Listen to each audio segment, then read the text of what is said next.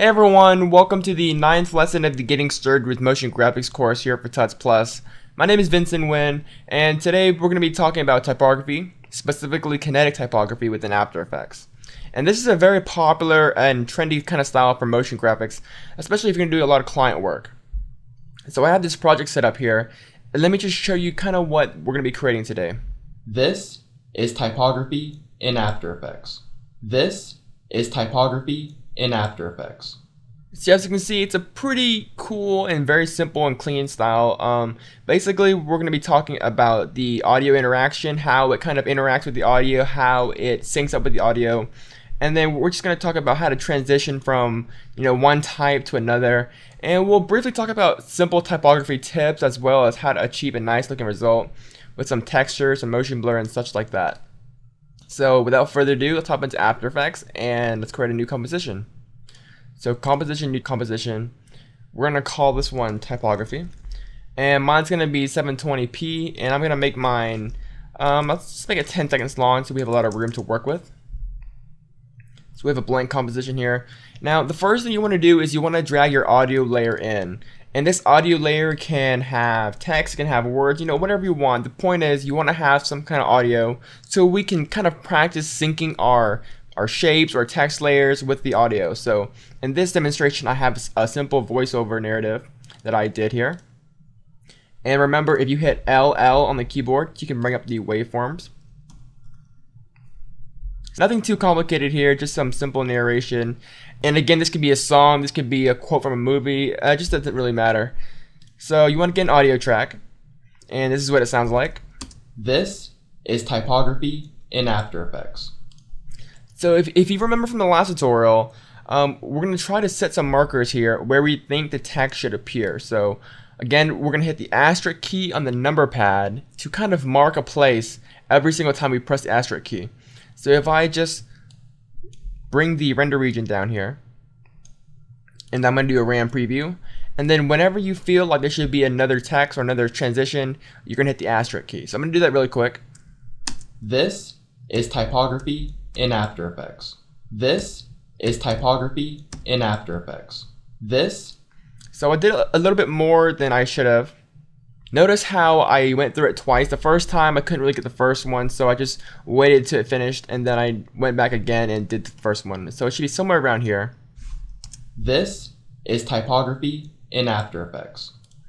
And you're just going to be playing around with this stuff. So I believe this goes over here, this goes over here. This is typography. This is typography in After Effects. And this is probably the stray one here. So this is just a simple rough cut, and we're going to see how it all works out once you create our text layer. So with that in mind, let's go ahead and create our background layer. And we're going to call this BG. And of course, we're going to bring in the amazing ramp effect. And I'll set my ramp to radial. And for this demonstration, let's go ahead and make it just a nice bright white color. And adjust the points here. So we just kind of have this subtle vignette effect. And let's go ahead and create our type. And this is probably the most important part. After all, it is called typography. So what you want to do is you want to create a series of text. And the easiest way to do that is just to lay it out all first. So I'm going to create a new text layer. I'm going to call this. And the goal is to use different size fonts, different kind of kerning, different styles, different bold, italicize, and you can change the font size. I mean, you want to give a lot of variation to this thing, and you want to make sure that they're kind of in the same typeface. So you don't want anything crazy, but I'm just going to scale this thing up. We're going to start off with this. And let's go ahead and rotate it maybe 90 degrees or so, or negative 90 degrees. And we're going to start right here. This is going to be our starting text. This. And then let's go ahead and make another one. And we can just set the rotation for this one to just back to normal. We can change the font to something like, I don't know, Tahoma. And we can scale it down.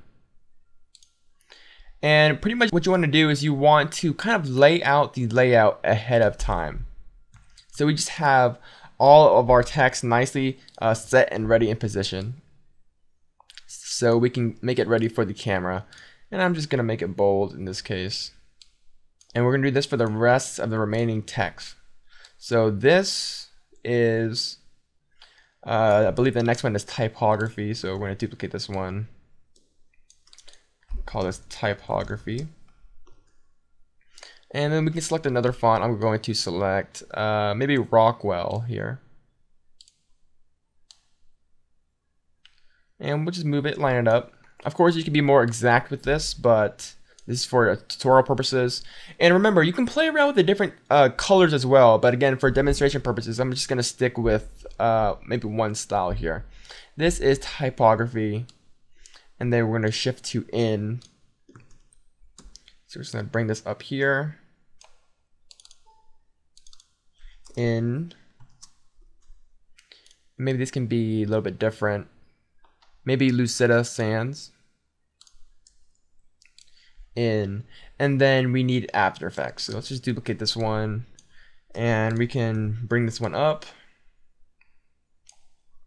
Call this After Effects. And then maybe we can change this one to franchise here. Make it a little bit larger. And then maybe we can just place this one on top. And of course, this is all personal preference. You can put in any layout you want. You can put it anywhere you want pretty much.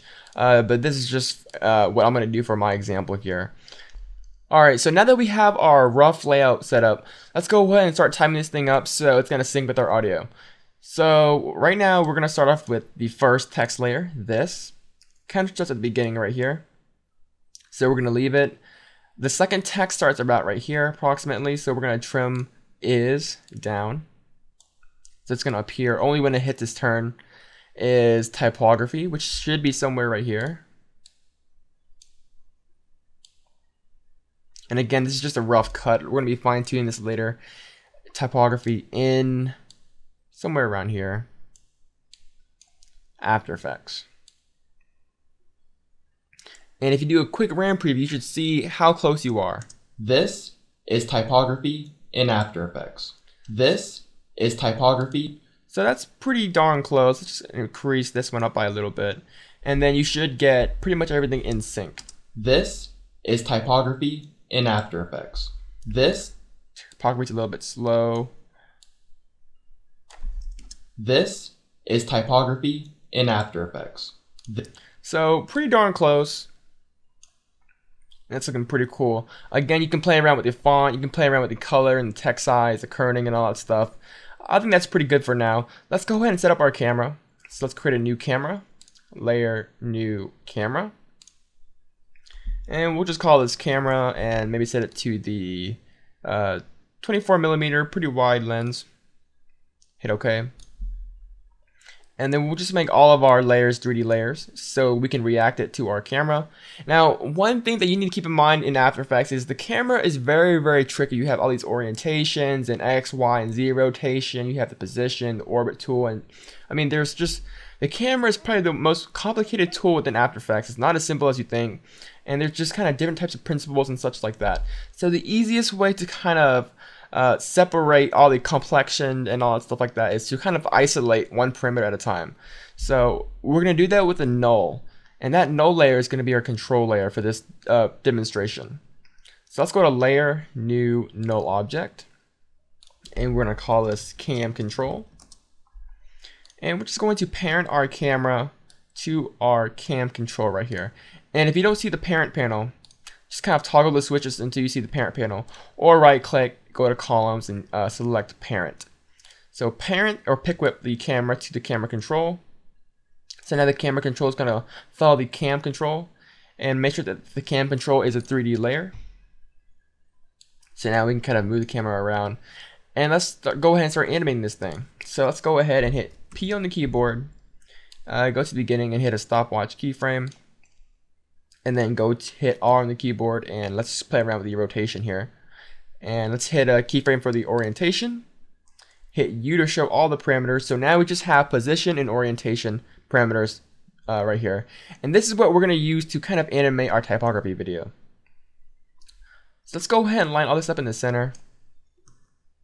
We're going to make sure that the background layer is a 2D layer so it doesn't really move around. And then we're going to adjust the camera so that our text is really nice in the center. So we're going to set the orientation to -90. And just play around with it.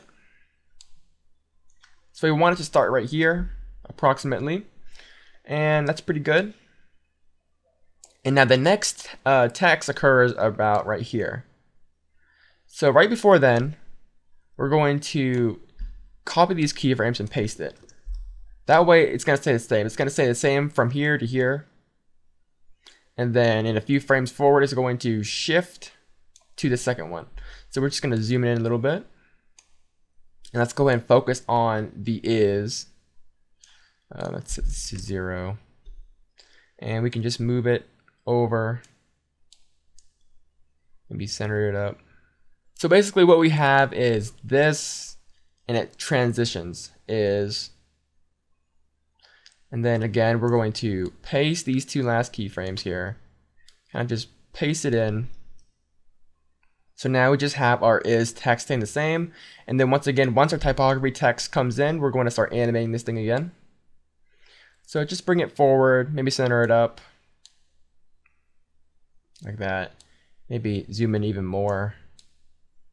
And then, as you can see, we didn't really change the orientation, but for consistency, I'm just going to hit a keyframe for the orientation, just so we don't get any weirdness in the transition in case we do change it. It's just good workflow. So we have this, it stays the same till here, and then it's going to transition to is. It's going to stay the same till right here, and then it's going to transition to the next text. And we're just going to keep on doing this. So we're going to copy these two keyframes here, paste it in, and then we're going to focus on the in. And then we're going to hit the orientation keyframe once again, just for the consistency's sake. And then for right here, we're going to copy and paste these keyframes so they stay still. And then once the After Effects text comes in, we're going to animate the camera once more to focus on After Effects. And of course, you can kind of tweak this around a little bit and mess around with the path. We can maybe smooth it out a little bit by kind of selecting the path and moving the handlebars, just so we have more organic movement compared to this choppiness linear. And let's go ahead and play this back. This is typography in After Effects. So kind of choppy, and that's because of the movement that we chose. Of course, you can fine tweak this. To kind of ease all this, I'm going to highlight all these keyframes, and remember you can hit F9 or go to Animation, Keyframe Assistant, Easy Ease. And that's just going to ease the keyframes in. And remember, don't forget to play around in the graph editor. You can also change kind of the velocity of the transition. So if you want that nice kind of swinging whip effect, don't hesitate to play around in the graph editor. You want to have some variation in movement. You don't want things to be linear, and you want things to be pretty fast and pretty neat. So we have a lot of fast movement going on here, but as you can see, we have no motion blur. And the motion blur is going to play a really large role in kind of flowing things together. So if we enable motion blur for the composition, and then we enable motion blur for all the individual text layers, you're going to see we have some motion blur here. And you can really see that right when we transition. So it makes quite the difference. And if I do a quick RAM preview, this is typography in After Effects. So that's essentially how you create some basic typography or kinetic typography within After Effects. We can even go a little bit further by adding a texture to this thing. So I have this paper texture here, and this is just royalty-free stock image. I'm going to drag it into the composition. And you can find so many free royalty-free images online. But this is just a simple paper texture. I'm going to make it a 3D layer, so it reacts to the camera a little bit, as you see here. And I'm just going to scale it up a little bit. Make it a little wider. And again, this is going to be a texture, so don't worry too much if you're like stretching it out a little bit too much. It should be a very subtle effect. And then we're going to toggle the switches and change the mode from normal to overlay. So it's just going to overlay the texture onto everything. And as you can see, It makes a huge difference. It adds textures to the background, as well as it adds a lot of nice detail and textures to our text, and it makes it a lot more organic, very more magazine-like, if you know what I mean. This is typography in After Effects. So just by adding that simple texture, our text looks so much better and more vibrant and just more, I guess, more 3D. Now the problem with this is everything's a little bit too bright, and it's kind of hard to focus on the actual main text because you have the in text right here, you have half of the typography text right here, and you kind of have this section right here. And usually you would try to kind of hide these things by zooming in a little bit more, kind of hiding the text layers. But in this case, we're just going to add a nice blur vignette to this. So create a new adjustment layer. And we're going to call this blur. And we're just going to apply a fast blur to this adjustment layer. And this adjustment layer is going to cause everything to kind of blur out. And then we're going to repeat the edge pixels. And so now everything's blurred out. But we don't want everything to be blurred out. We just want the edges to be blurred out to kind of simulate that, I guess, focus look. So we're going to get the elliptical tool right here. By default, you may have the rectangle tool. Just click and hold for the ellipse tool. And just draw a nice ellipse around the center of the composition. And then we're going to select subtract for the mask. So now just the edges are kind of blurred out. We're going to hit F on the keyboard to feather it out. And then we're going to hit M, and just kind of increase the expansion out a little bit. So it's kind of just at the edge. And that way, it's just a very subtle effect to kind of make us focus on the actual text rather than all the extra stuff here. And then we can also apply a curves effect to kind of darken the edges. So if we just drag it down a little bit, you can kind of see that we're kind of darkening the edges a little bit. We can even go further by creating our own vignette. So let's go create a black solid. Just double click on the elliptical tool, set things to subtract, feather this thing out, and then hit M, and just expand the mass expansion. Just so it kind of creates a nice vignette so we can actually focus on our primary text. And then we can create one last adjustment layer here. And we're going to call this CC for color correction. And you always want to color correct your animations. Things are not going to flow perfectly in color when you first create them. So I'm going to drag a curves effect to the CC effect, adjustment layer. And let's go ahead and add some warmth to this thing. So I'm going to create a nice contrast boost first. And then maybe make this a little bit warmer, pull up the reds. And then maybe decrease the blues.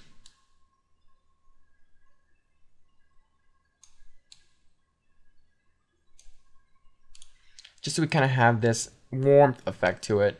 And of course you can apply drop shadows to your text. I'm going to apply a quick curves effect to the paper texture to kind of emphasize the paperness of this thing. And if we do a quick RAM preview, this is typography in After Effects. So a pretty cool effect. Of course, you can keep on doing this if you have a longer audio piece. You can do this for movie quotes, your own quotes. You can do it for your PSA or maybe a song that you're writing. So just a pretty neat, interesting way to kind of visualize text in audio a little bit. So just a pretty cool style. You're going to be using this quite a bit in motion graphics. So keep on practicing it. Keep on trying to sync up your audio with your text layers, and just have some fun because this is a very fun and kind of trendy style that you're going to be using quite a bit now. So don't hesitate to play around. But this is pretty much it for this video tutorial. In the next lesson, we're going to be talking about a more cinematic approach. We'll be talking about lens flares and the basics of lens flares and how to use lens flares within After Effects. So stay tuned for that. If you guys have any further questions, don't hesitate to leave them in the forums. I'll get to them as soon as I can. Hopefully you guys enjoyed this video tutorial. I know I did. My name is Vincent, and I'll see you guys in the next lesson. Bye guys.